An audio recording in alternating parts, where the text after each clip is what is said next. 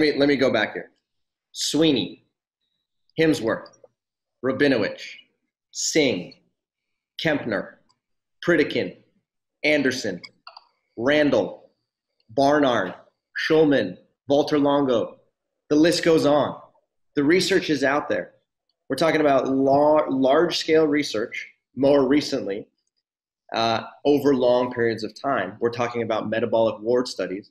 We're talking about studies like the CHIP program that are 4 weeks in duration, simply by changing food towards a lower fat, more plant, whole food approach.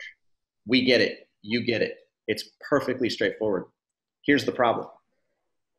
In the outside world, outside of Loma Linda University, when people go to the internet and they type in how to reverse diabetes, foods to eat for diabetes, they get hit with the exact opposite message. Yeah. They get hit with the low carbohydrate message, the ketogenic diet message. Yes. Don't eat carbohydrates, don't eat potato, don't eat rice, don't eat fruits. Eat more meat, more protein-rich foods, higher fat foods, have coconut oil, have olive oil. That's how you reverse diabetes. Why are people saying this? What is the problem? I don't know what the underlying motives may be, but I know one thing is for sure, that those people that usually treat diabetes, they're well-intentioned, they're well-trained physicians and healthcare professionals, but they somehow have never quite gotten the nutritional concepts because they have not been exposed to these concepts. They have not made the distinction. Even the dietitians don't make the distinction between refined complex carbohydrates and unrefined natural complex carbohydrate. They're totally different. And the magic here again has to be centered on the role that dietary fiber plays. The American diet, the standard American diet, the diet that we use even in treating diabetics, contains about 10 to 12 grams of fiber. When you increase the fiber to 30, 40, 50, 60 grams, as you find in countries where you don't have diabetes, the magic takes place. The transformation from complex carbohydrate, from starch to sugar, is delayed by about an hour to 2 hours. The body needs to first break this all down.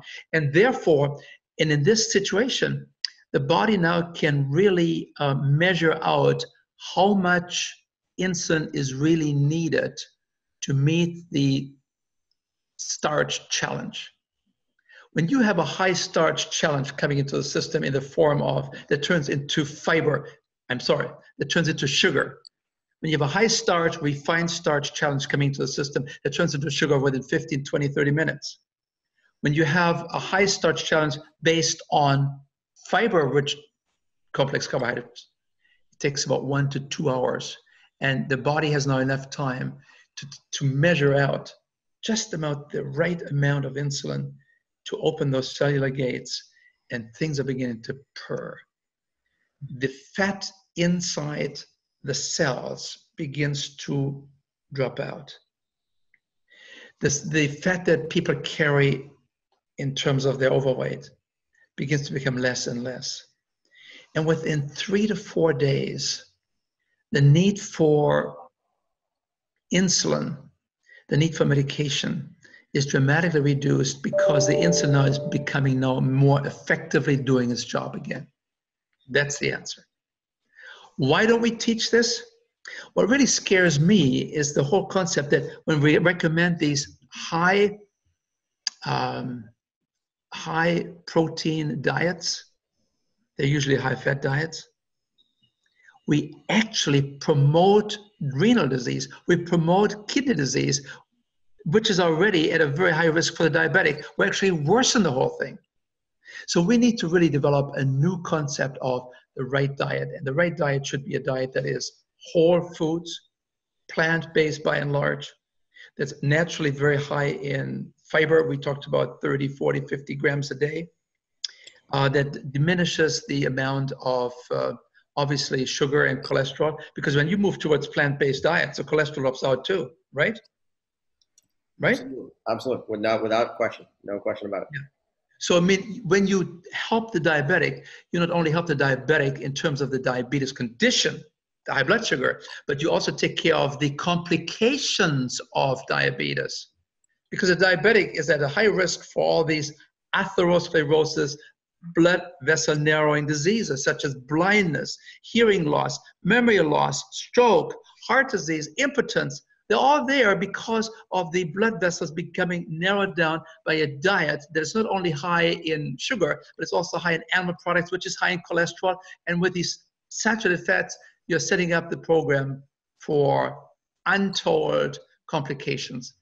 And by making this one change, cut back on animal products, cut back on refined foods, but increase now the amount of foods as grown, foods as they come in nature.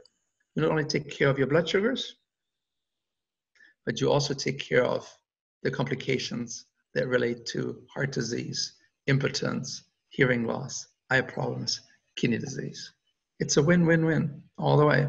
And you probably save money. You probably reduce your food bill by 30, 40%. And you probably have probably shown some kindness to the animal world, right?